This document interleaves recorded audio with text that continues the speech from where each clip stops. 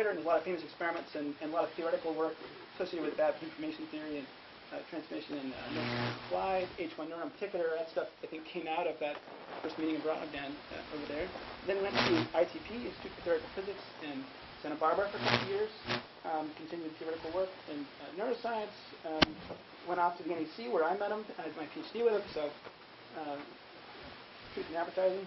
And then after NEC, which is that was sort of the Bell Labs over in New Jersey for NEC Corporation, he then went to Princeton and is still there now. Okay, that's enough. You guys don't know who he is, so I'll just let him get getting started. He has quite a few things to talk about, so. So amusingly, in reciting the history, you forgot the part where I was an assistant professor here. Oh yeah, that's right. You know, I might take that personally if I. You know. No. That's right. You were here twice. Yes. Yes. All right. Don't worry about it. I was more amused maybe than the rest of the audience. So it is nice to be back here, actually, and see a number of old friends. And since it's the summer, I thought I would give a very informal talk, so you guys should feel free to interrupt. And I'm going to do something potentially dangerous, which is to try to tell you a little bit about several things. And on the assumption that, you know, I'll be around for the rest of the day, and if you want to talk some more about one of them, I'm happy to do that. There's a danger that if we spend too long on one of them, we won't get to all three, which maybe isn't a big loss, but let's give it a try. So the three problems I want to talk about, one has to do with thinking about networks. One has to do with thinking about prediction. And the last has to do with thinking about information flow. And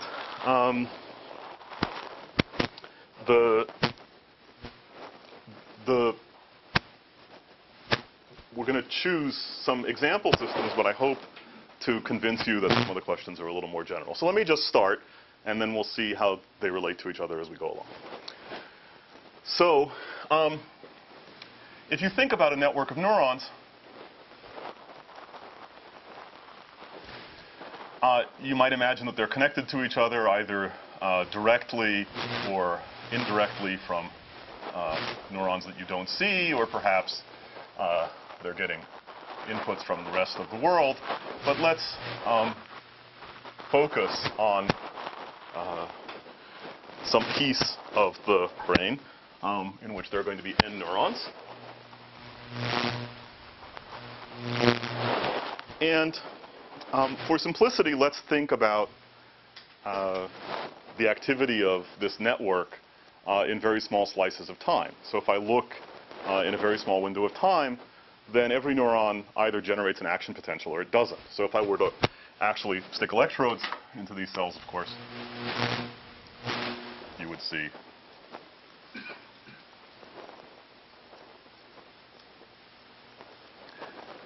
electrical signals that look like this. But what I want to do is to focus your attention on small slices of time. And in those small slices of time, every neuron either generates an action potential or it doesn't. And so it's described by a binary variable.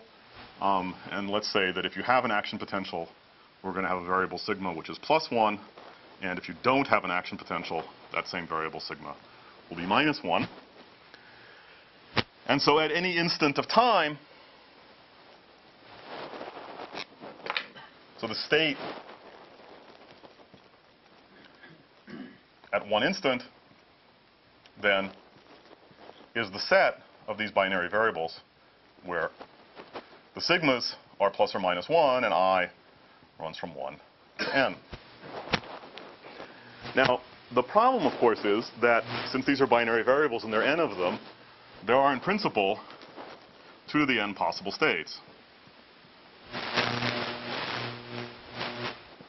Now, when you think about characterizing what one neuron is doing, it's possible to imagine that you're going to do experiments which are, in some sense, complete. You'll sort of see all the different things that that neuron might do over the course of your experiments long enough, and let's say your inputs to the system are rich enough, that you'll see it do all the things that it might do. Maybe not. Okay, it requires some design and maybe a little bit of faith on your part to believe that you're going to do an experiment that's that complete, but it's possible.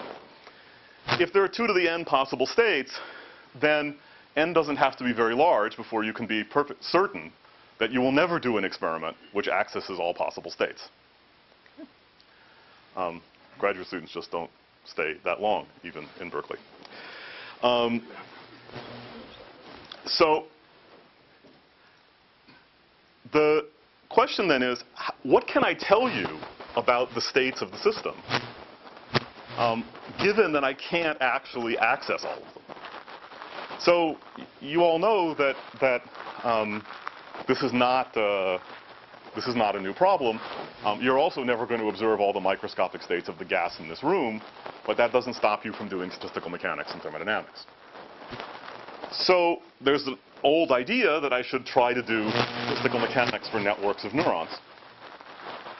And the way that statistical mechanics ideas have usually been introduced is to make some hypothesis about the dynamics of the network that causes the states of the network to obey the Boltzmann distribution. And it's clear that when you do this, you sort of craft your assumptions about the dynamics so that you get the answer that you want. Okay? And that might be okay, or it might start to feel like cheating, depending on your point of view. And so what I want to do is to introduce you or remind you of a way in which one can build the statistical mechanics for networks like this that doesn't involve any hypotheses about the underlying dynamics and is much more rooted in the data. And the way to do this is the following. 2 to the n is a really big number, but n squared isn't so big. And n squared is how many pairs there are. Well, n times n minus 1 over 2, but you know what I mean. A number of order n squared.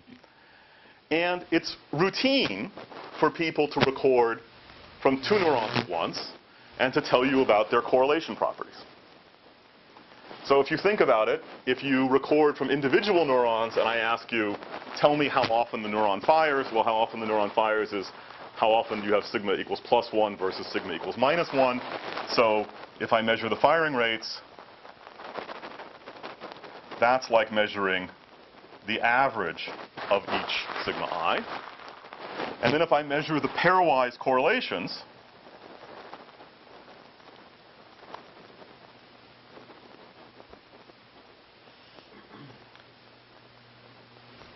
that's measuring these objects.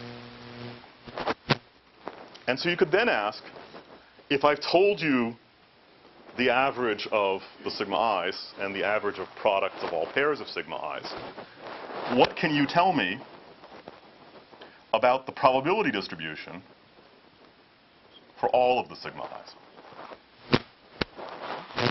So why do you want to phrase the problem in this way? Well, I mean, there's many questions you could ask about the network. You could ask dynamical questions, which I'm just not going to address here. And actually, there are generalizations of what I'm going to tell you that allow you to address the dynamical questions, but I'm just going to leave it for the moment. You might want to ask this. Is, for example, you might like to know whether the states of the network break up into sort of isolated, to use a dynamical language, basins of attraction that maybe correspond to situations in which you can correct errors, right? So if the probability distribution consists of a collection, remember, you're in this very high dimensional space, right? So there's 2 to the n states. So if the states sort of cluster together, that states over here are probable and states over here are probable, but none of the things in between have very much likelihood, then if you see something which is near here, you know for sure that it's in this basin, even if you're not sure exactly what the microscopic state is. And so that gives you a form of error correction. You might also want to know what this probability distribution is, because the entropy of this distribution tells you the capacity of the system for carrying information, and so on, right? So there's a whole set of questions that if I could write down this probability distribution, I could answer. I know absolutely nothing about the background of most of the people in the room, so at the minimum, occasional nodding when I use a technical word helps me. And if I'm saying something that doesn't make sense, okay, I would rather be understood and say less than say more. So, out of all the questions you could ask, I'd like to be able to answer this one about the probability distribution, both quantitatively in terms of questions like entropy and qualitatively in terms of being able to sort of visualize what the distribution looks like. Now, of course, you realize that since there are 2 to the n possible states, this probability distribution is 2 to the nth numbers. They have to add up to 1, but that's not a very big constraint. So you get 2 to the n minus 1.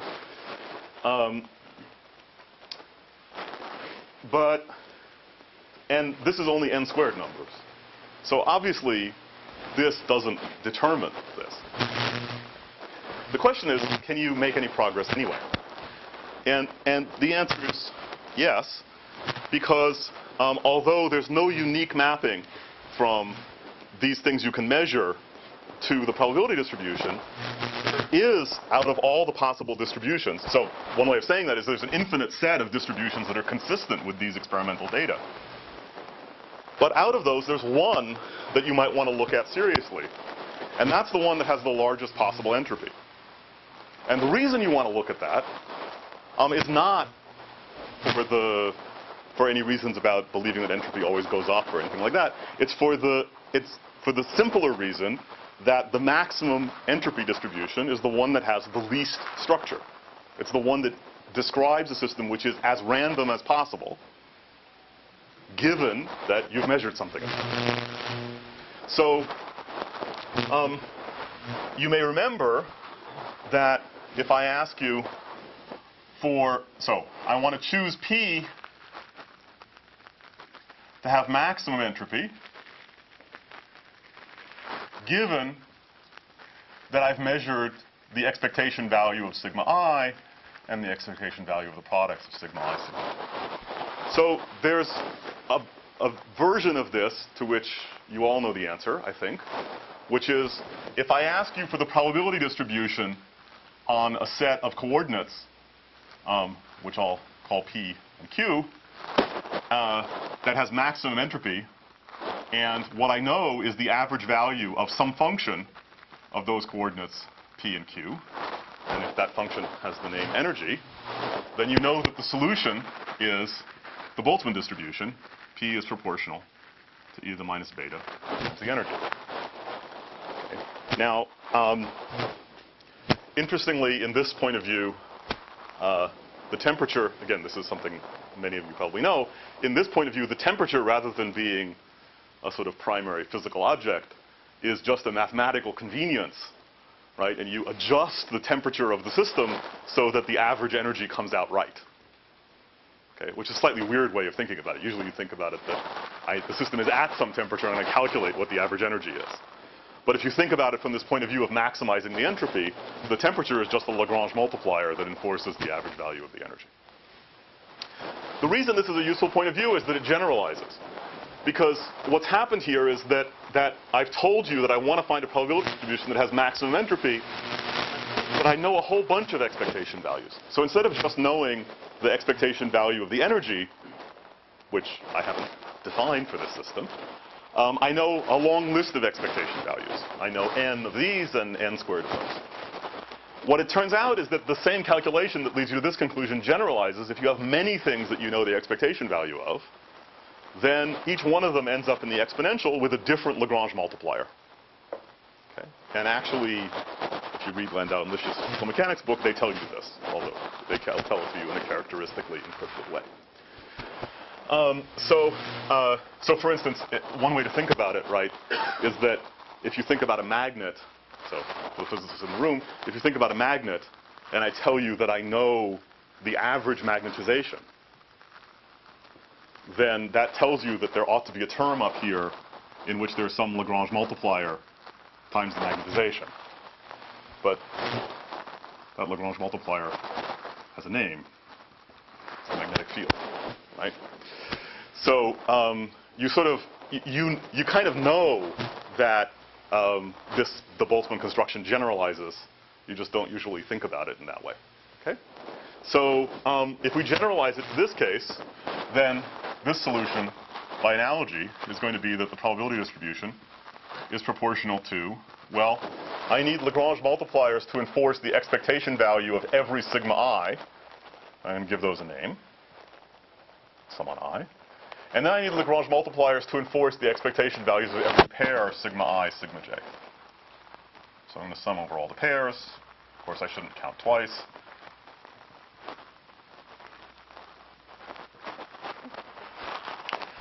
And that is the probability distribution that has the maximum entropy, which is consistent with your measurements, with one slight difficulty, which is that unlike the situation here, right, where you usually claim that you know the energy function and you know what the temperature is, here you don't know what these parameters are, and so you have to do the exercise of adjusting them until you match the experimental values for the expectation values. Okay? Now,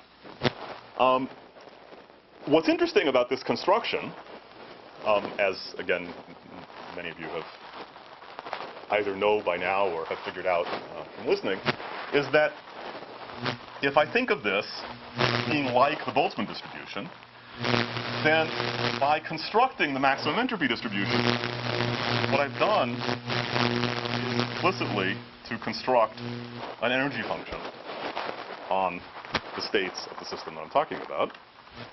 And interestingly, the energy function which is forced upon you is the energy function of an Ising model with pairwise interactions.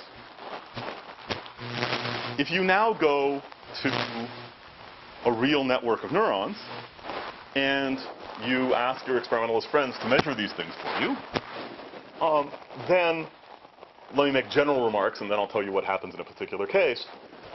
Then, you know, these correlations tend to be not terribly strong. So if you think of them in terms of correlation coefficients, 10% is actually a pretty big number. And then, importantly, they don't all have the same sign. Some of them will be positive and some of them will be negative.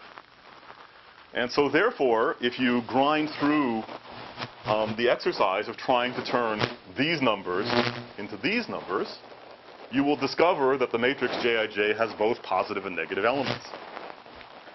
And that means that the Ising model, which you have written down, is plausibly an Ising model which forms a spin glass, because, right, there are competing ferromagnetic and antiferromagnetic interactions among the spin-like variables. And of course, that was one of the analogies that started the efforts of using statistical mechanics models to think about neural networks. But here, instead of, as I said at the beginning, instead of sort of conjuring up this statistical mechanics description out of some hypotheses about the dynamics, here what you're doing is saying, I would like you to write down a model which agrees with a set of experimental measurements, but is otherwise as unstructured as possible. So rather than imposing structure on the system, sort of taking it away, right?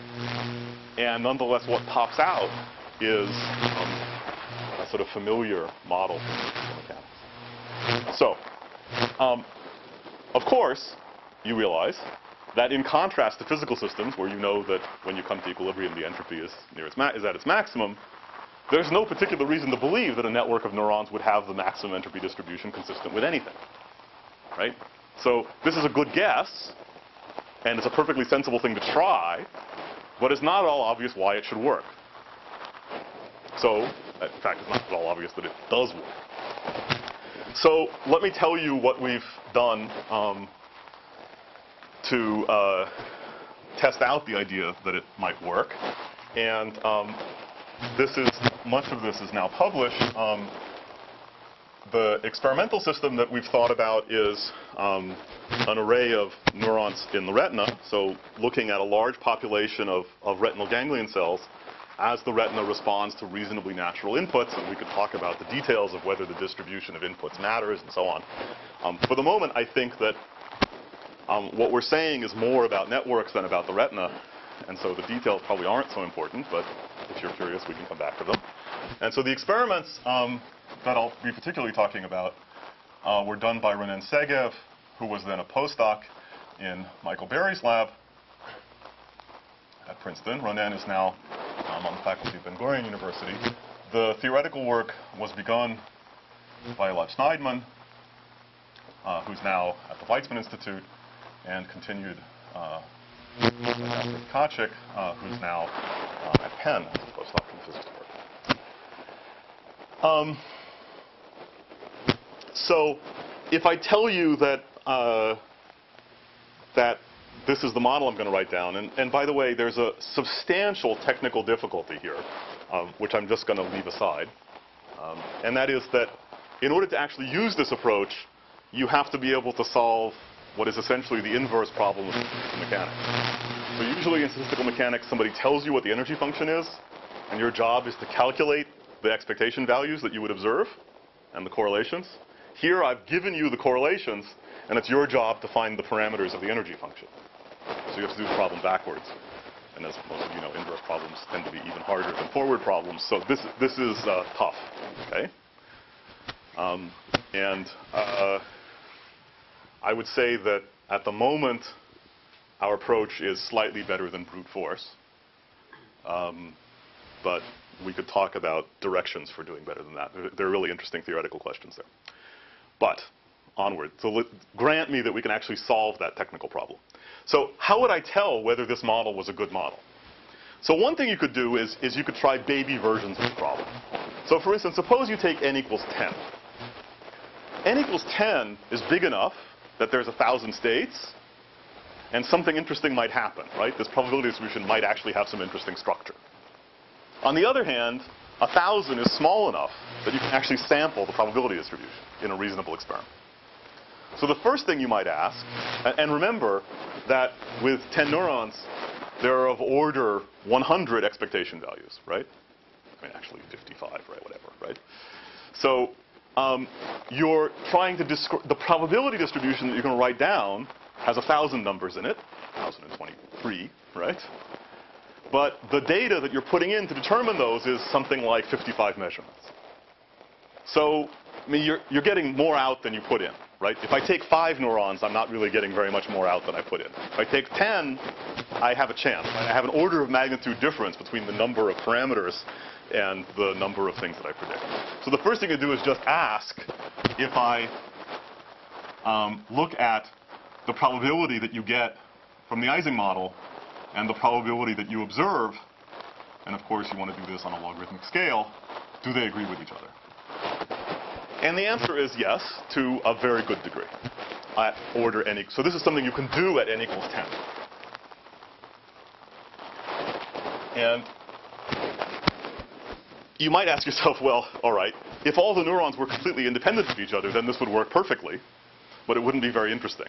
So I have to convince you that some of the action's actually coming from this term and not just from here. So I could ask instead, what would I get if instead of using the Ising model, I just used the case where they were independent? And then in that case, it turns out that it's a disaster. So you end up... So, of course, there's something that you get right, which is that if you have 10 neurons, then all 10 of them firing at once isn't very likely. And all 9 of them firing at once is a little more likely, and so on. So there's some sort of clustering by how many neurons are actually, how many spins are up that you're going to get right, even if your model is completely stupid. But in detail, if you examine, let's say, all 10 possibilities in which one neuron generated a spike, what you discover is that the independent model is actually anti-correlated with what you observe. Okay? So in fact, it's completely wrong. Which is interesting, because the pairwise correlations are only of order 10%. So if I asked you, are the correlations in this system weak or strong? If you record from 2 neurons, you'd say, well, I don't know, they're only 10%, they're not very big. Scientists being what they are, or what we are, this, of course, didn't stop lots of people, including, I'm slightly embarrassed to say, myself, once, writing papers about the correct interpretation of this 10%. Okay? And actually, it's a surprisingly controversial discussion. I believe that we all missed the point, which is that if you have n elements, and essentially all pairs are a little bit correlated with each other, then when you look at the system as a whole, that's actually an effect of order 1. And the reason is easiest for people who have a little bit of physics background, and so I'm just going to guess here that that's not too bad a thing to assume. I think I can say this in reasonably informal language. If everybody is a little bit correlated with everybody else, then you expect that almost all of the terms in this matrix will not be 0. Okay? So that means that this term in the energy of the system has n² pieces that are not 0. But you all know that energy is supposed to be proportional to the number of elements of the system, the size of the system, right? And in particular, this term clearly only has n elements. So usually when you do thermodynamics, right, if you talk about the magnet and you want to make a model of a spin glass or of a ferromagnet in which every element couples to every other element, you want to discuss the mean field model, you're supposed to scale things. You're supposed to put a 1/n out here to make this term be the same order as that one and to have the energy come out proportional to the size of the system.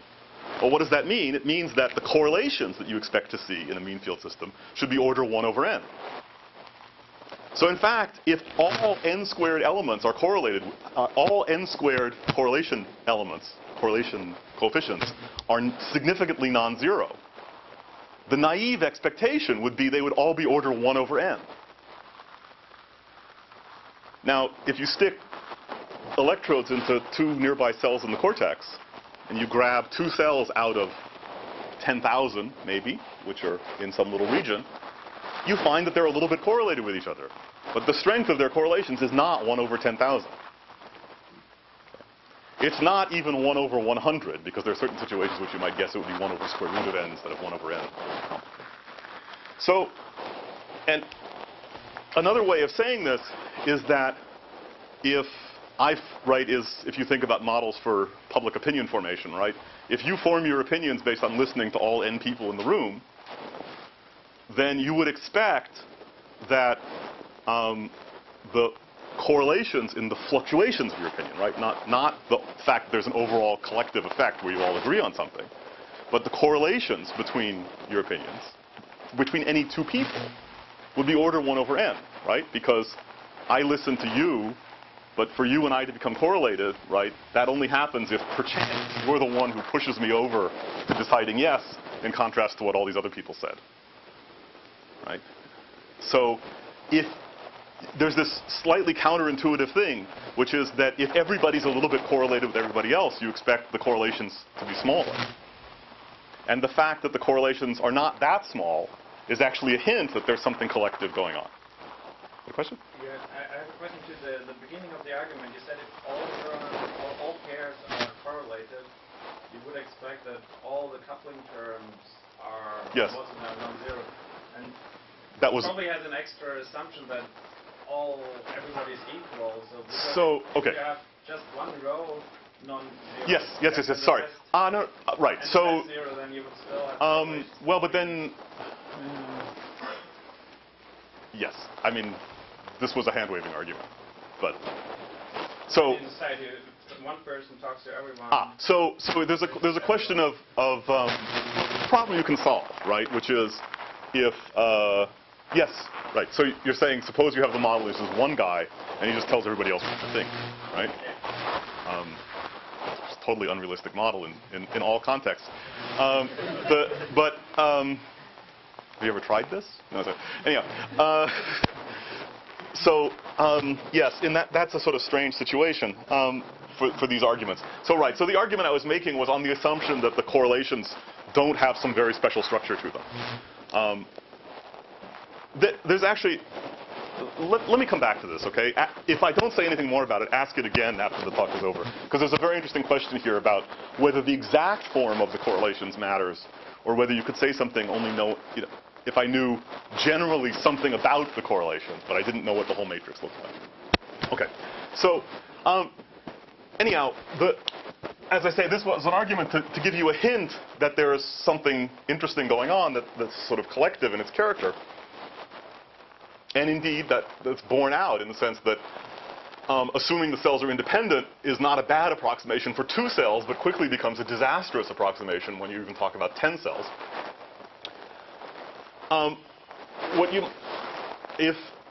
If you go beyond 10, of course, you can't do this test because you can't measure the probability distribution. So what you do is you say, well, I measured pairwise correlations, so instead I'll look at the triplet correlations and look at the ones that are predicted by the Ising model versus the ones that are observed and ask whether I get things right. And this is actually a little harder because many of the triplet correlations are both predicted and observed to be very small. So a lot of the data is sitting down here and is basically just sampling error, right? Yes. What again are the points in the top? So this was, whoops, inconsistent use of colors, sorry. Let's do that. So this was, I was trying to convince you that if I use the Ising model to predict the probabilities of all 2 to the 10th states, I get them basically right. Whereas if I pretend that the cells are independent of each other, which might seem like a good approximation since all the correlation coefficients are less than 10%, you get them drastically wrong. And so the point of the sketch is to emphasize that although you get right the idea that it's more common for 1 neuron to spike than for 2 neurons to spike than for 3 neurons to spike, in detail you get the patterns almost backwards. And you have a point for every state. You have a point for every state, right? Because 1,024 isn't that big. The other interesting thing to note is that some of these points really are very far from the line.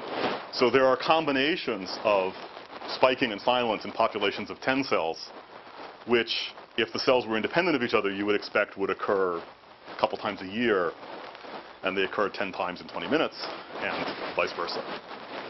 So it's really interesting. So forget about theory.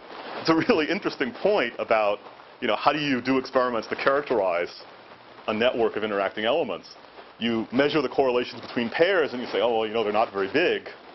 But then you look at a whole group, and you realize that the states of the group are incredibly badly predicted by assumptions that are independent. So there's a lesson there so in some cases this would not be true, right? So if I'm correlated with you and you're correlated with the person behind you and you're correlated with the person behind you and we're each correlated by 10%, but my correlation with the person who's 2 steps away is only 1%, then if you pretended everybody was independent, it wouldn't be so bad, right? Because you're 10% off in what you do with your neighbor and 1% off in what you do with your second neighbor, and there's no way for everything to sort of loop back around and build up, right? But if everybody's a little bit correlated with everybody else, then you have these large number of loops that go through the system, which of course is how order emerges in statistical mechanics, so we know why this happens. So, okay. So if you have bigger systems, let's say n equals 40, then you can do this test of asking whether you're getting the 3-point correlations right, even though you built the system only out of 2-point correlations, your model only out of 2-point correlations. And to a large extent, that also works, although you start to see that it's not perfect. You're making errors. Another thing you can do, which is interesting, I think, is to say, and this is really the point I wanted to get to, is to say, well, let me think about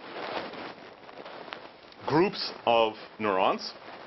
And if I did an experiment, for instance, in which, let me say it the following way. I give you this model.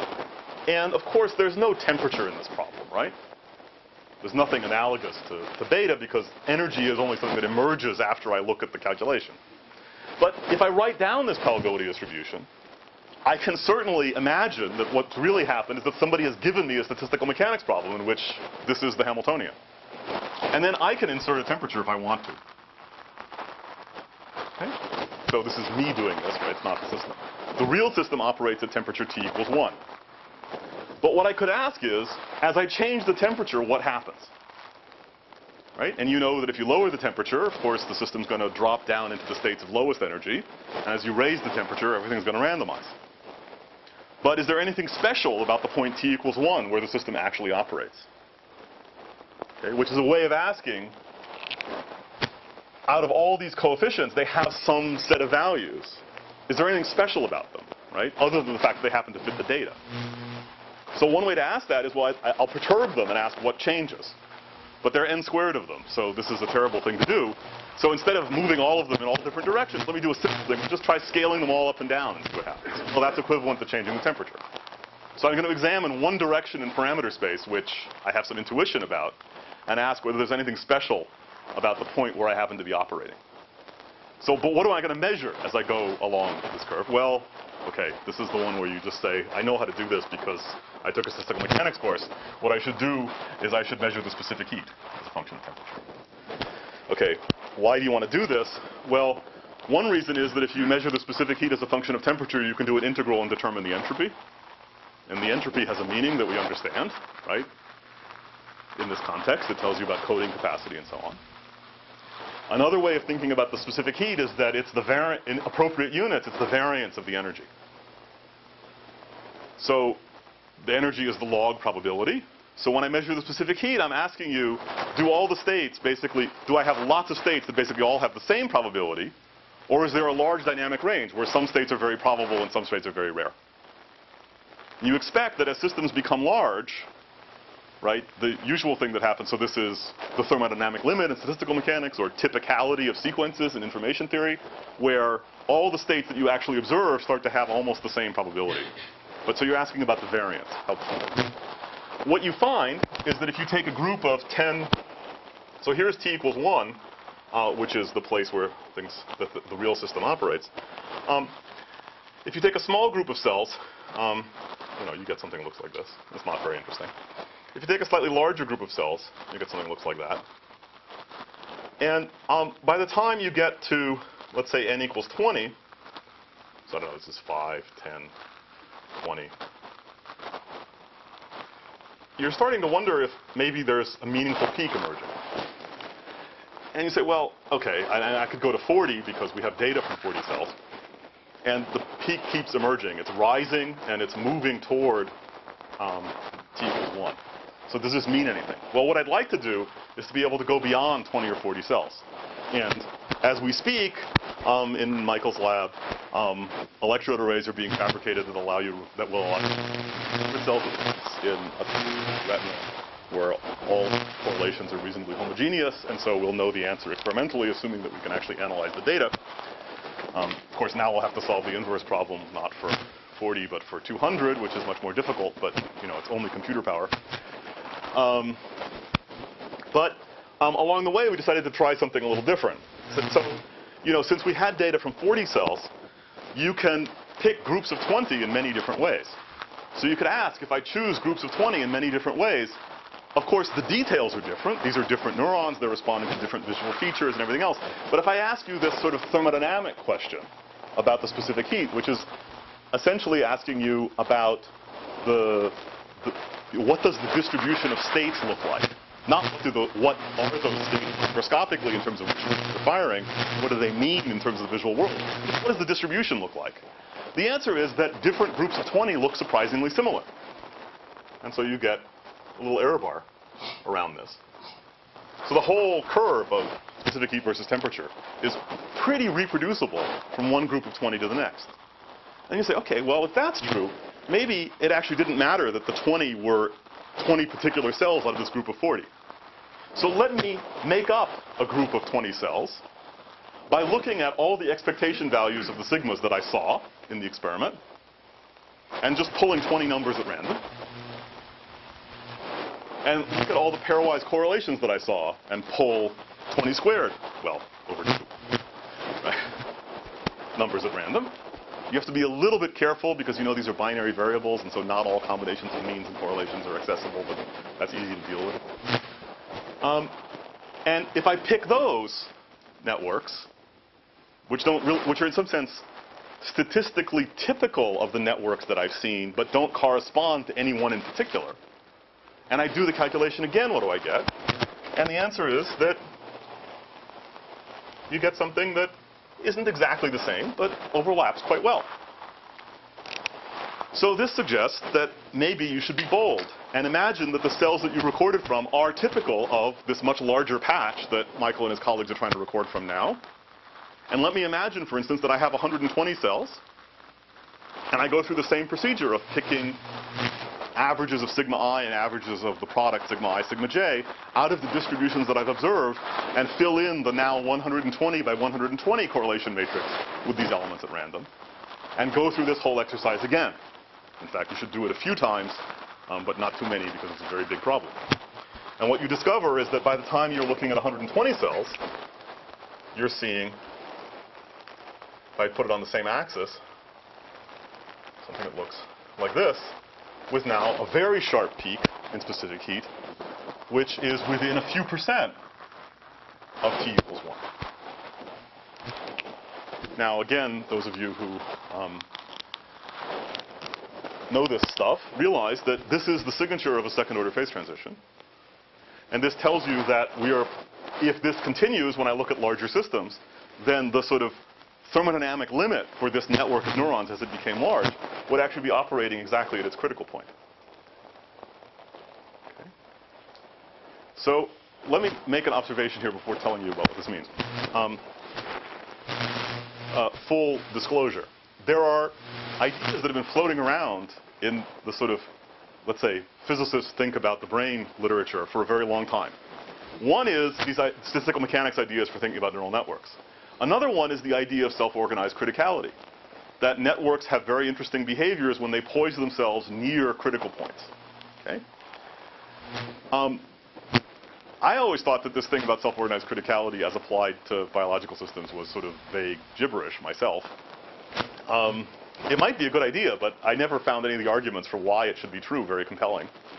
And the reason that we went through this exercise the first time was because, like many people, we were absolutely convinced that all the really interesting things that happened in these networks were the result of very high-order structures, right? So if you see 5 cells firing at once, that's presumably because there's something special about those 5 cells. And the reason we wanted to do this maximum entropy construction was to sort of clear out all the uninteresting part that comes as a consequence of the pairwise correlations.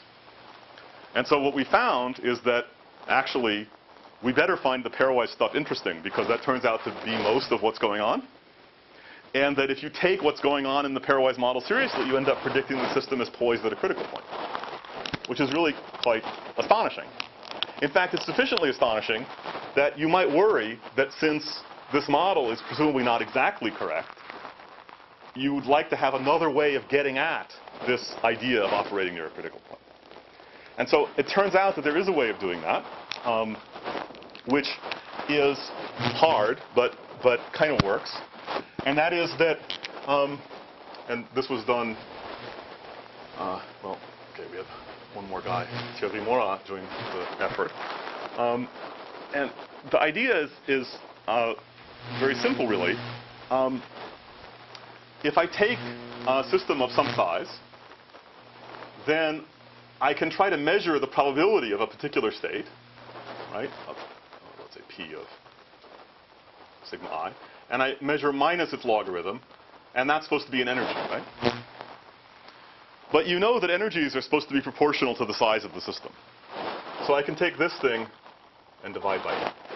Now, of course, as n gets to be large, it gets harder and harder to sample all the states. But the low energy states, which you populate reasonably often, those you can still sample, right? So in fact, you can measure these numbers, and for low energies, you keep getting them right as the system gets bigger and bigger. It's the high energies that you don't get right. But then you could also ask, since for every state you can assign it an energy, you could ask, how many states are there in the system that have energy E? And of course, when you count how many states are there with an energy E, that's the entropy, or the logarithm of that number is the entropy. So if I count the number of states for minus log P over n is less than something I'll call epsilon, right? Then this should be something like E to the entropy. But again, entropy should be proportional to the size of the system. So let me put a factor of n here.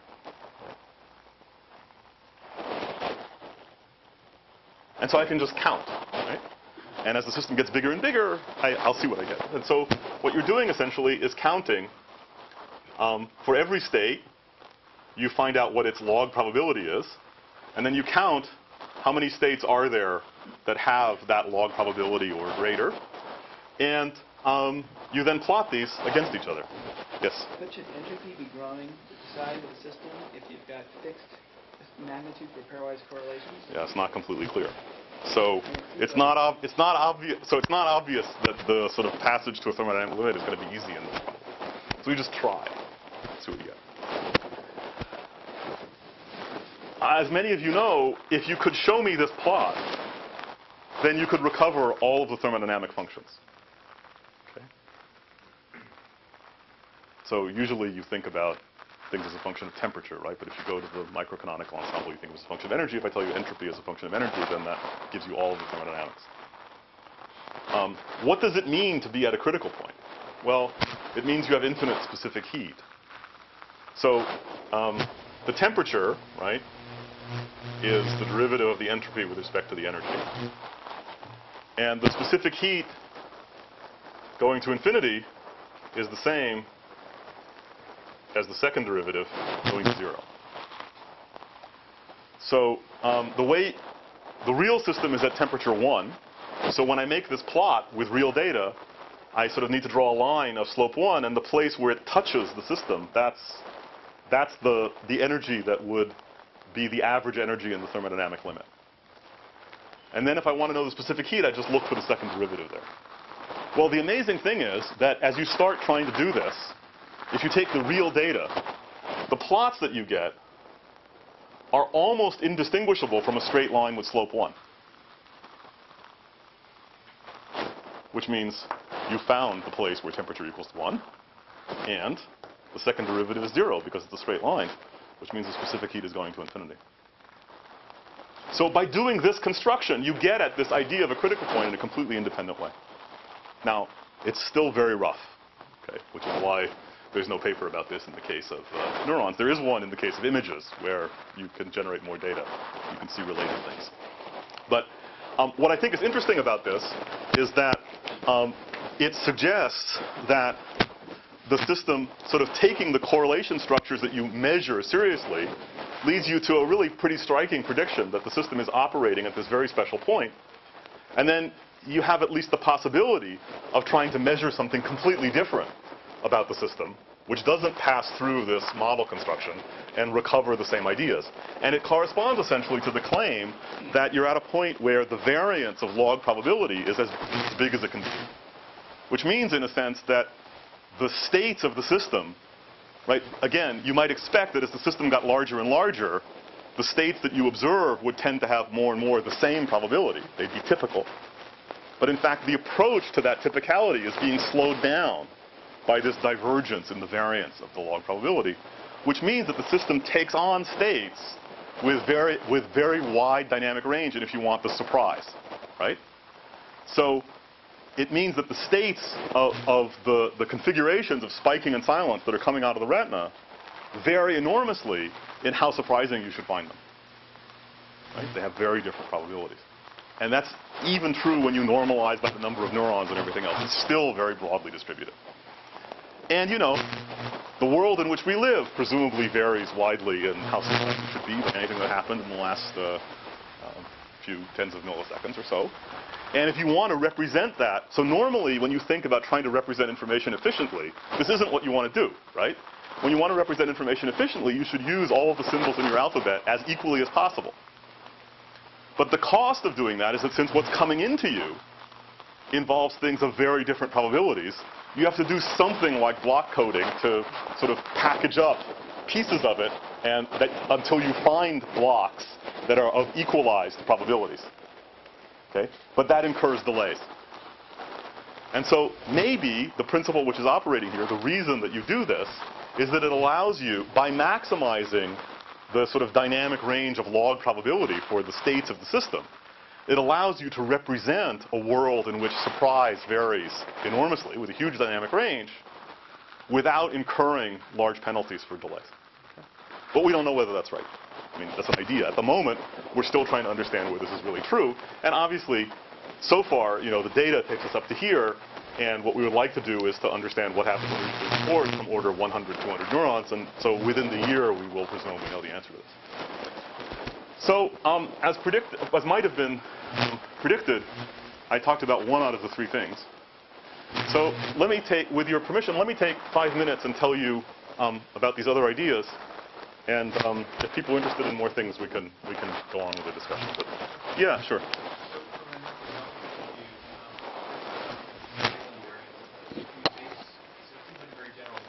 Mm-hmm.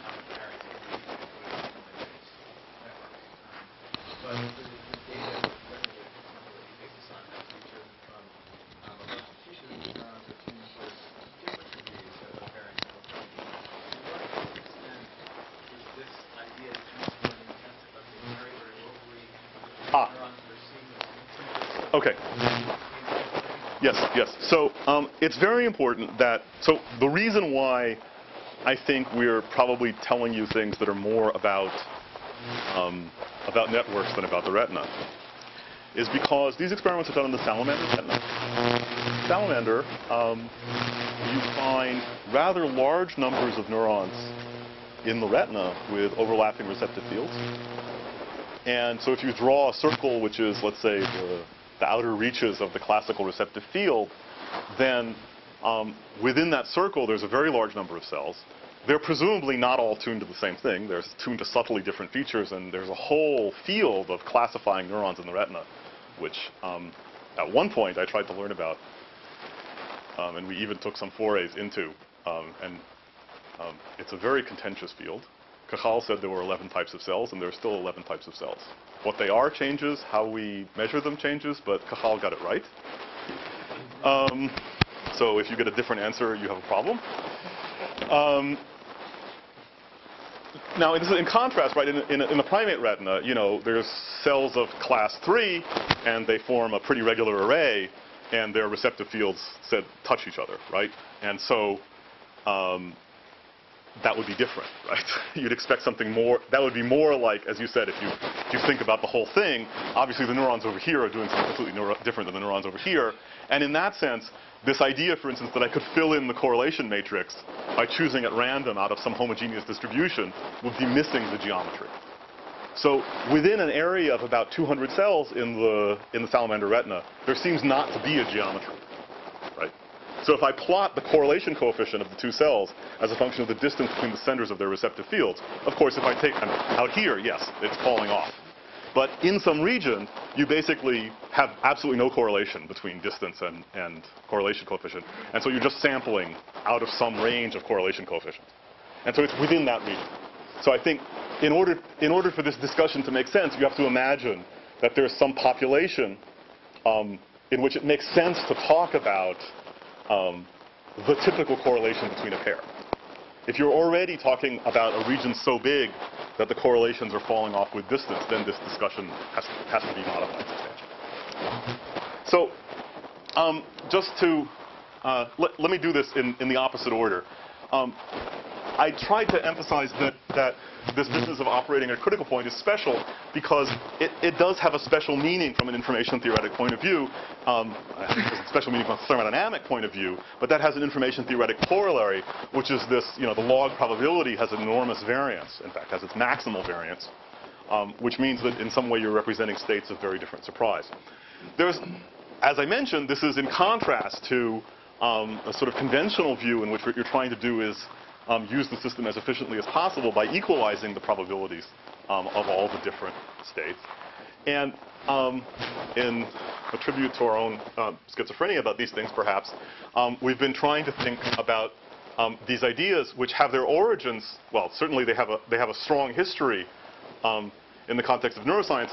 For example, an idea which many of you are familiar with is that if you have a neuron that has an input and an output, then if you have a probability distribution for your inputs that looks something like this, then if the output is some continuous variable and you want to make sure that you use all of the values, let's say between 0 and 1 equally often, then you know that you should arrange the input-output relation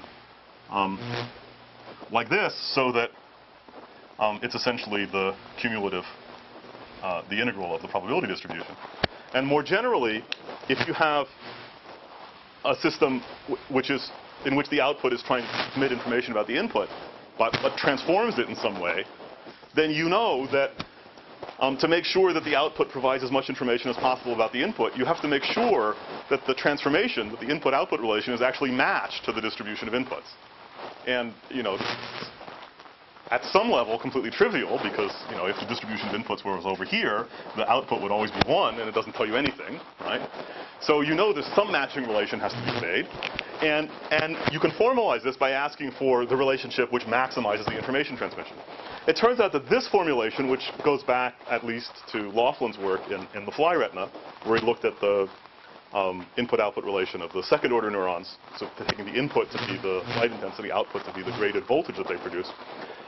There's something missing from this, which is that the statement that you want to use all the output levels equally often is implicitly a statement.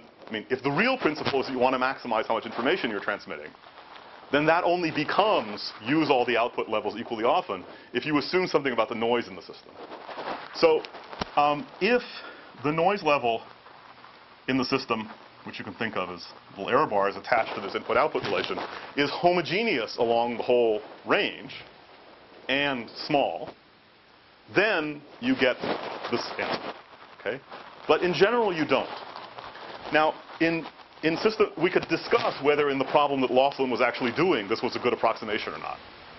But there are certain situations in which it can't be a good approximation. So, for example, if you think about inputs and outputs not in the nervous system, but in a cell where you're trying to control the expression of a gene, and the input is the concentration of the transcription factor that binds to the DNA, and the output is the expression level of the gene, then although input-output relations tend to look like this, the noise level can't be constant, because the noise ultimately comes from the random individual molecular events. And over here there are no molecular events, and so the variance must be 0. Right? And over here there are lots of molecular events, so the variant, presumably, it's some square root of n thing going on, right? So in the case where you think about this idea in a more molecular context, you can be absolutely certain that the structure of the noise level will affect the solution. Unfortunately, there aren't very many cases in which we actually know this to be able to test it out. But a set of colleagues and I actually, for originally different reasons, started to look at this in a very particular context, which is in the very initial events in the development of the fruit fly embryo, which is a fantastic model system for these things. And so what we're trying to do is to take some of the ideas that have floated around for many years in the context of neuroscience about maximizing information transmission and so on, and sort of drop them down to this very molecular level and see how they play out. And we've been very encouraged because in the first instance,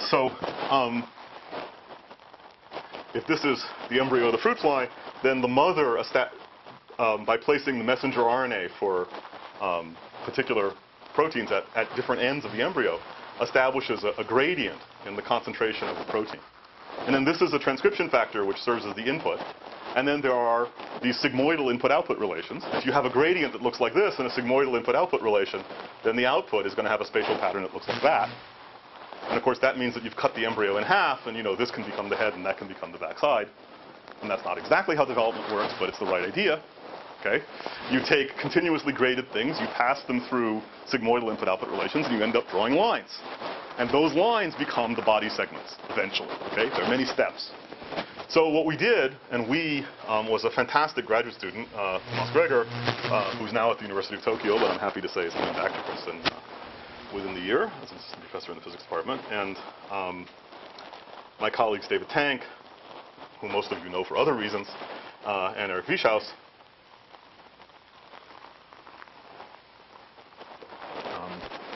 We tried to look at one of this sort of very first input-output relation. And what Tomas did was a whole variety of things, but basically you can look at every single nucleus, at least on one side of the embryo, and you can measure the concentration of the input molecule, and you can measure the concentration of the output molecule. sometimes more directly than others, but that's a technicality. And so you can get this input-output relation, and you can measure these noise levels. And there's actually a really interesting structure, which is that the output noise, right, the variance of the output at fixed input, is actually big in the middle and then falls to either side. And you can think of this as being like noise in ion channels, right? When the ion channel is half open, that's when the current variance is the biggest. And so it's the same idea here. And this is because there's an important source of noise, which is the random arrival of the input molecules at their target site. Okay? If all that was happening was randomness in making the output molecules, then it would be like shot noise through the channel, and it would just grow in proportion to how much current there is, that is to say, how much output there is. But if you actually have an effect where the system's changing state between being active and inactive, then that peaks in the middle, and that's what you see. Interesting, slightly off the point. What's really important here is that if you have a system with this structure for the noise, then it's not matched to this distribution. It's actually matched to a distribution, well, let me say it another way. If the noise level were uniform, and I looked at the probability distribution of the output, right? If the noise level is uniform, then the distribution of output should be flat. And that's how you derive a mesh noise. If the noise level has this structure, then it turns out that the optimal distribution is bimodal, right? Because you should avoid the state, don't say things that you can't say reliably, right? If you have symbols to choose from an alphabet, and some of them, every time you use them, you make mistakes, don't use those as often.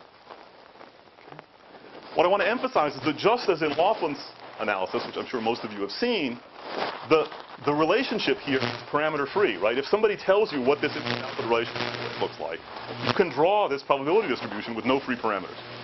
It's harder than in the case that Laughlin did, but no matter. There's no room for any extra parameters because of the problem is hard. So now you can go back to these images where you see every single nucleus, and you can go measure what the probability is that the output has whatever value that it does.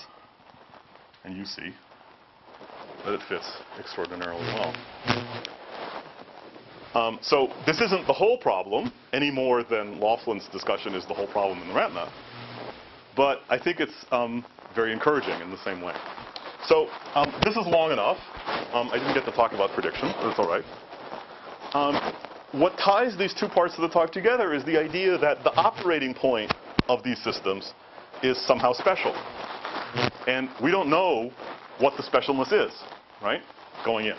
We would like to believe that there's some theoretical principle from which you could derive something about how the system works, at least approximately, right, would give you a start on how the system works. And that, in a sense, even if you sort of fit all of your data, there would be something about the parameter values that was special other than the fact that it happened to fit all the data, which is a good thing, but by itself may not represent that much understanding. So in the context here, we're basically taking an idea which has had some success in the context of neurons and kind of dropping it down to a much more molecular level where, for instance, these details about noise level as a function of input or output or as a function of state really have a very specific physical interpretation about randomness and the arrival of molecules. And in some sense, there's a little less wiggle room about what the shapes of these things are supposed to be and so on. And we're finding what I would characterize as being very encouraging results, and this is work by Gaspar Tkachuk and Kurt Cowan and myself, in addition to the experiments done by these guys. And then in the context of thinking about networks, what we're seeing is that the system seems to be operating, again, at some very special point that has an information theoretic meaning, although it was a surprising one because it's not the usual notion of being efficient in an information theoretic sense. And we're still trying to come to grips with this. And so the first part of the talk was really about trying to zoom out and think about how do I go from things that I can measure to say something about the collective behavior of the whole network. This part of the talk is actually zooming in on one of these arrows, one transformation, and trying to understand what's the connection between the signals that arrive at this point and the way in which they get transformed. And obviously, in order to really understand what's going on, I have to be able to put the two halves of that together, which we certainly don't know how to do yet. So maybe that's a good place to stop. Thanks.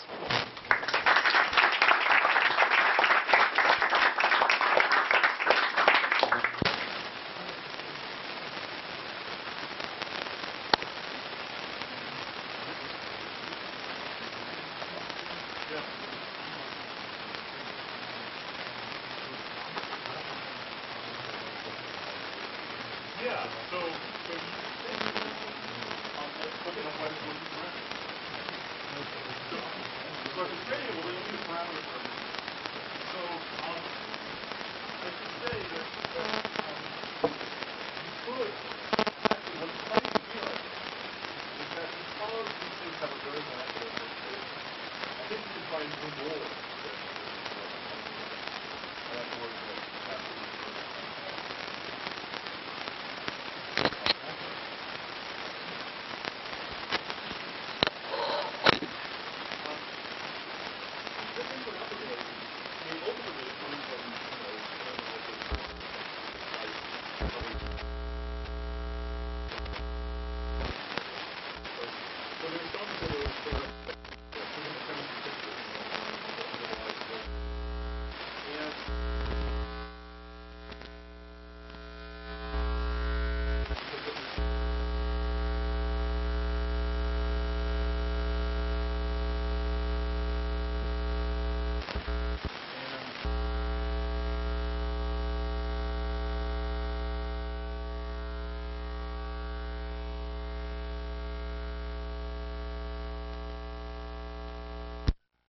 change its state so that this guy can run forward, but then when he runs forward, there's some stochasticity in that process, which is doing a sort of square root of n in counting the molecules you make, and there's a square root of n of the molecules arriving at their sites.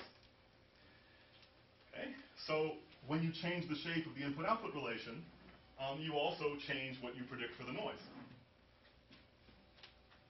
If you know two numbers, and the numbers you can essentially think of as what is the maximum number of independent molecules I can make at the output, and what's the maximum number of independent input molecules I can count, which in appropriate units is the absolute concentration of this signal over here. Right? So you could then say, well, I can, instead of just deriving a matching relationship between here's the distribution and here's the input-output relation, I'd say, well, okay, the way I did this was I gave you the input-output relation and predicted the distribution. We'll often try to do it the other way. That's just a question of which one you measured first, okay? It's a matching condition, right? It's not the case that one goes first logically. But theoretically, you could say, well, suppose that I give you an input-output relation and then I optimize the distribution. I could now ask, can I then do another level of optimization and optimize the input-output relation? And the answer, of course, is no. Because if it's not constrained, the answer is you should just make lots more molecules, and then square root of n will cause the fractional noise level to go down, and you'll transmit more information. So the natural constraint is to say, well, you can only make this many molecules. But actually, since there's both an input and an output, you need two of those numbers. Given those two numbers, you can now do the optimization again. And so it's constrained, but it's constrained by something very physical. And we're far from done, but it's quite remarkable. You might worry that if you did that, the optimization would drive you off into some completely unrealistic parameter regime. I don't know, this would become switch-like with infinite cooperativity. Or it would become very linear because, you're trying to make as much use of your dynamic range as possible, so you make the results very graded. Or, this thing would always be pinned in the middle of your dynamic range. Or something would happen which would immediately clue you in that this is not how biology works. So none of that happens. If you take realistic values for the total number of input and output molecules, you discover that the optimal input-output relations are perfectly sensible things with intermediate levels of cooperativity that sit somewhere. I mean, obviously they don't sit all the way at one edge or the other, but they do move around depending on parameters. And if you have multiple outputs, then they arrange themselves in interesting ways. You even find that if you have multiple outputs that interact with each other, actually this is worth saying because it connects to things people know from neuroscience. If I tell you that instead of having one signal that does this, I have several outputs, then of course this guy, if this turns out to be the optimal input-output relation for number one, then of course, depending on the noise level, which is say depending on how many molecules you have, it might be that the best thing to do is just be completely redundant, right? If the signal-noise ratio is very bad, I should just keep telling you the same thing over and over again in the hopes that you'll finally get it, right? But if you get above that, then of course it's no help to put them right on top of each other, right? So you start spacing them out. But of course, if you space them out, you have the problem that they become redundant, right? Because up here, since this guy's already on, or to put it another way, now that this guy is on, you don't need to know that the other guys are on, because you already know the concentration is up here. So what's the solution to this redundancy? Well, you all know the answer. It's lateral inhibition. Right? Just like in the nervous system. And so you find the same thing here. If you start allowing for this network to interact, you discover that the optimal solutions are ones in which these repress each other. Right? Neurobiology, you have inhibition, and genetics, you have repression. Right? And this is interesting because actually, if you look at the network of interactions in the early Drosophila embryo, you have this molecule really does excite, to use the neurobiologist language, several different genes, which all inhibit each other. And what we're trying to do now is to see, okay, is it more than just a kind of hand-waving similarity, or can I really predict? If I really get that right, then I'll tell you exactly where these boundaries should be. And one of them will look like this, and one of them will look like that, because this guy's being excited by this, and so as the concentration goes up, it turns on, but then this one turns on, and then it turns the other one off, and so on. You should be able to get all this stuff right. And, well, I wouldn't be telling you even this much if I didn't think we were going to get some of it right, but we're not quite there yet. But, yeah. Sorry, but also the input can change over the time, correct? You are assuming right now that you have one molecular complex, but that molecular complex during the transcription can recruit another protein. So the discussion we're having here in the first half of the talk, time didn't matter because all the slices were very, very small. In the second part of the talk, time doesn't matter because it's all very long and we've reached a steady state. Real systems, of course, are presumably somewhere in between, but I think, at least to get started, I don't mind starting at the limits and working back. In truth, so one of the things that Tomas did was to actually observe this,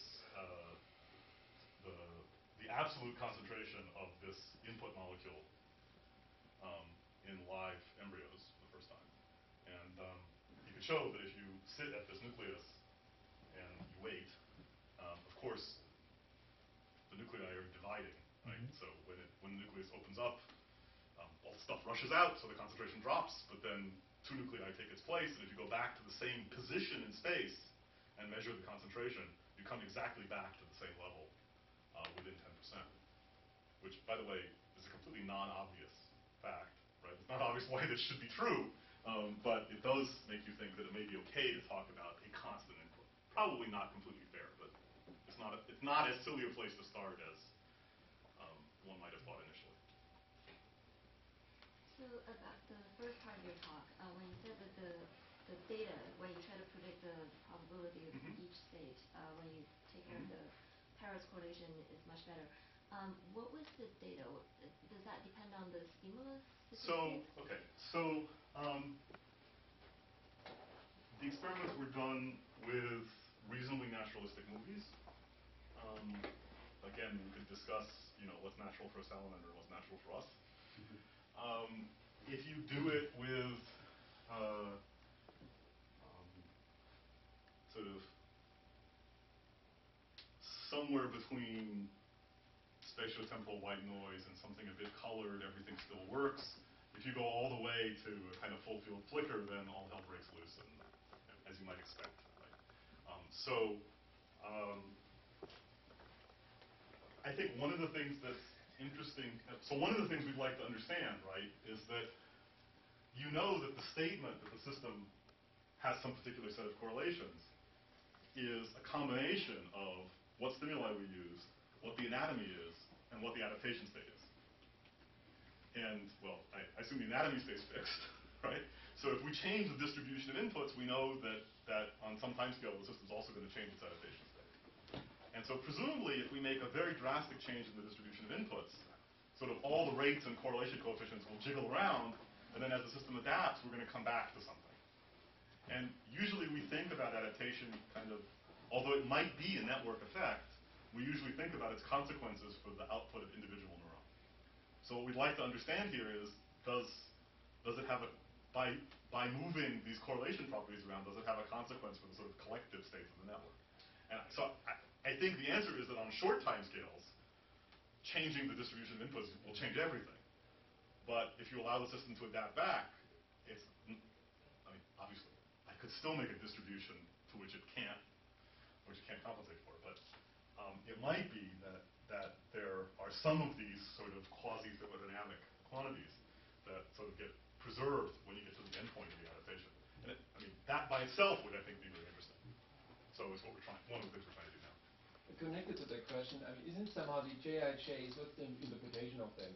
Does this somehow reflect some connections between the neurons, or does it reflect some some input that comes, some correlation that comes to the stimulus? Okay. And so there I'm a little bit confused. So you're right to be confused. So let me unpack this partly by reference to other work. So other people have tried this. Notably, John Schlenz and Iti Chosnitsky at Salk have done this in primate retina, and they've focused on spontaneous activity in our. Now, they are, in some sense, the pattern of correlations at least must be more closely connected to the anatomy. So even if the interpretation of the JIJ is not that the two neurons are connected to each other, it's presumably that there's a photoreceptor up here, which, through the intermediate layers, is projecting to both of these bipolar cells, and that's where the correlation comes from. Okay? So in that sense, if I observe that there's a non-zero JIJ between these elements, it's presumably I should be able to point to something in the circuit that is also non-zero, right? Because it's not stimulus-driven. No, it's spontaneous, right? And presumably, which is to say, it's driven by the noise in the inputs. Now, in our case, we've tried.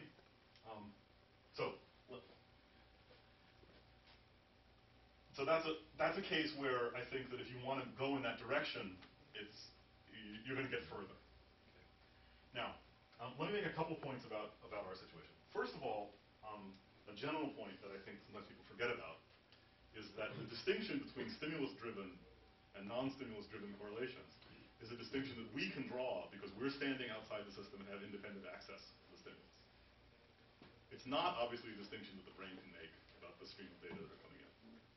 So at some level I could say, well, if what I wanted to do was to measure correlations for the sake of doing anatomy, which of course was originally why people did it. They didn't originally, I mean, if you go back to the 60s, right, when people started measuring correlations, they weren't doing it because they were thinking about combinatorial coding. They were doing it because they were looking for a surrogate for an anatomical connection. And so then in that case, it's absolutely critical that you dissect which correlations arise from common input and which correlations are anatomical in origin. If you're looking at this array of signals coming into the brain, you say, well, the brain's got to deal with these patterns.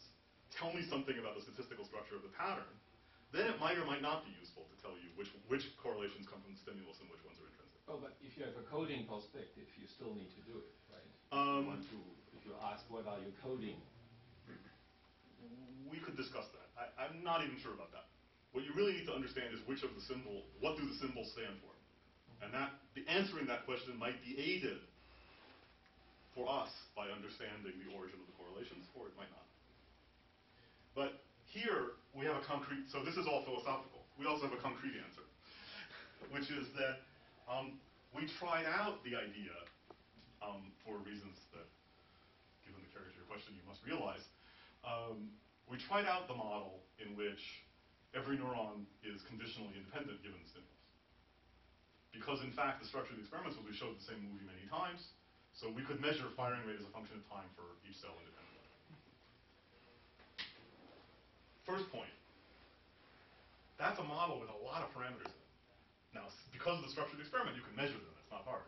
But you realize that it's got lots of parameters, right? Because in principle, every cell has a different firing rate in every time slice.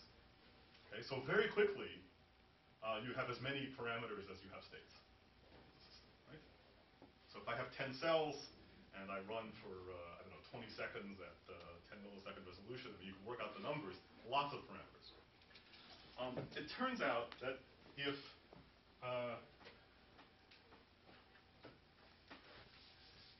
so let's think about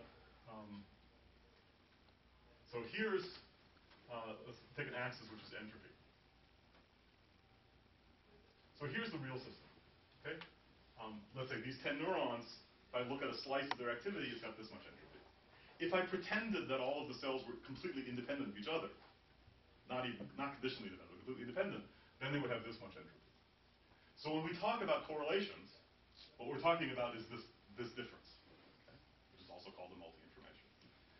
So you could ask, when we make this model, because it's a maximum entropy model, of course, it never gets exactly down to here, right? It gets close. So, we get somewhere. So you can ask, what fraction of this gap do we explain? And so there's some, this is what they call I. Let's just call it delta S, right? It's the entropy gap. And then you could ask, what's the entropy gap that's explained by our Ising model? And the answer is,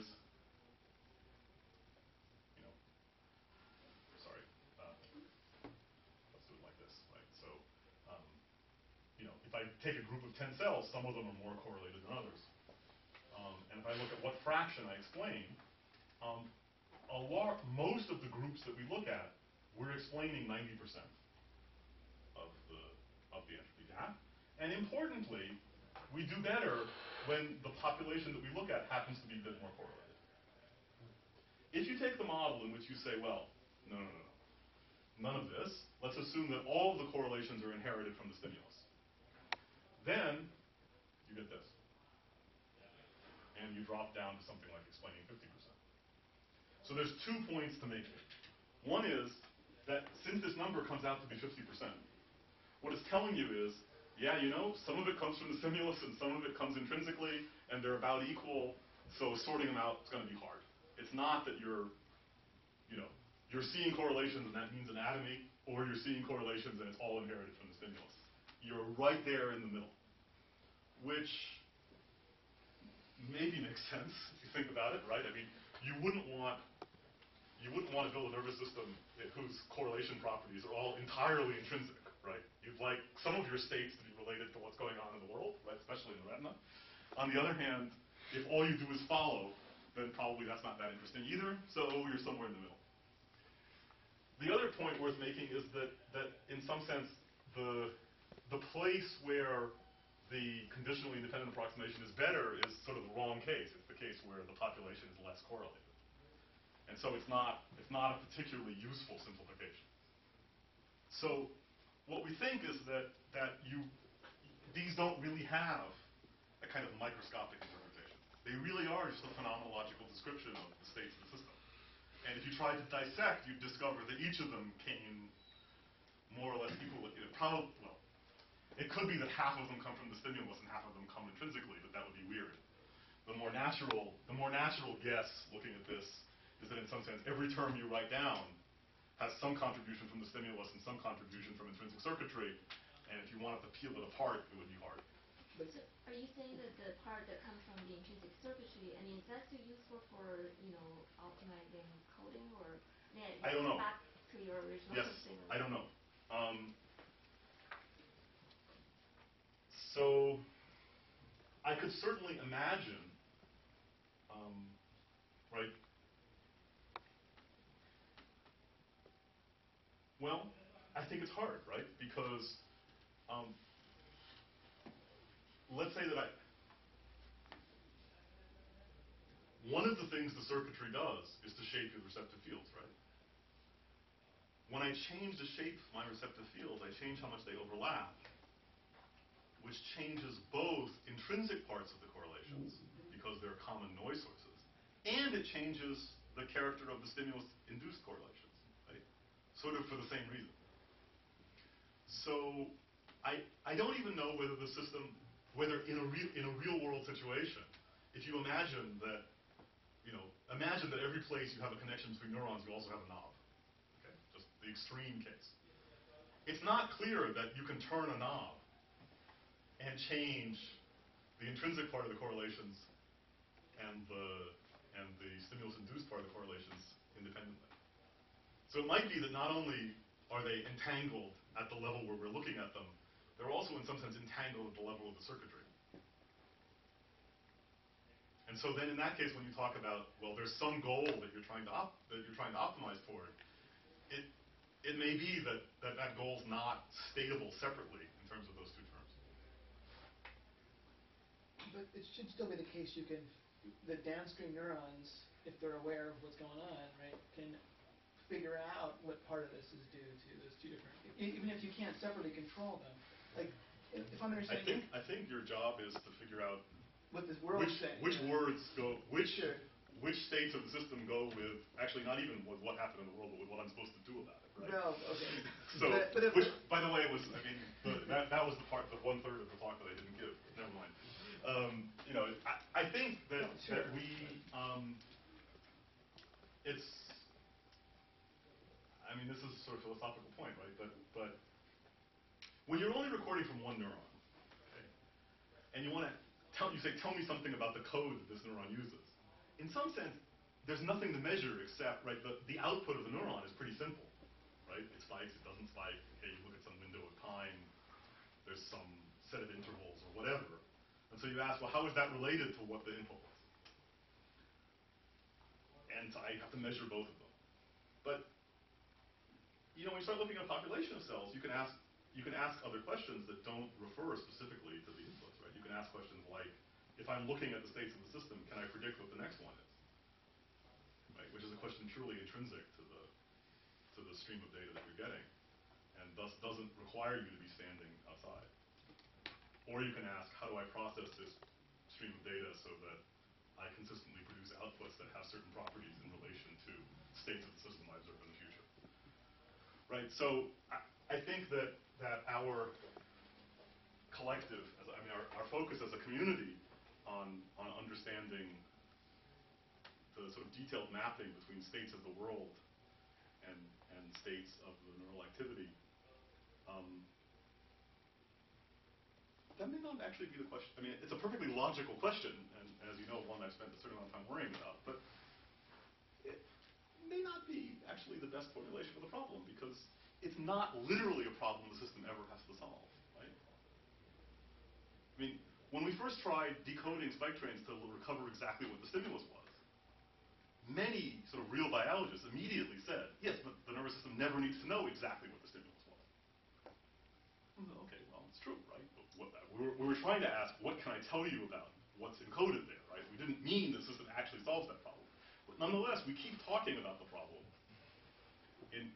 in these terms, and you know, I'm starting to wonder if the people who complained to me 20 years ago didn't have a point, which is not only does the nervous system have to solve this problem, it's not clear that it has any data with which to solve it, right? It has no independent access to the stimulus. And whenever we think about solving the problem, we always imagine we have a list of stimuli and a list of responses. We're trying to understand the mapping. But the nervous system can't do that. So it may do something that ends up being equivalent to that. So it might have some model, right, that learns some hidden latent variables which are equivalent to the variables of the stimulus. But that would be a pretty good trick, right? I mean, if you could show me how to do that, that would be great, right? So I just look at these outputs and I'm waving my hands, right, and in front of the retina, and you tell me how to process these outputs so that you recover the position of my hand without ever seeing what I'm doing, right? That would be a pretty good trick. But that's more like what the problem the nervous system has to solve, right? It doesn't have access to what my hand is doing. And of course, it's not only my hand moving back and forth, it's a much richer space. So in that sense, I really don't think, I find the distinction between sort of stimulus-driven and non-stimulus-driven correlations, I think that's something we care about because of the questions that we ask about the nervous system. I don't know that it's a question that the brain cares about. That's fair. But you made a comment that because it's around 50%, it suggests it's hard and these things might be hard to untangle. But I think the fact that you have a better model that performs better and captures more of the entropy says that, well, with the right framework, maybe artificial, I mean, something the nervous system is doing, but one could account for this. Right. So there's two things to say here. One is that it's about half, so it's going to be tough to disentangle.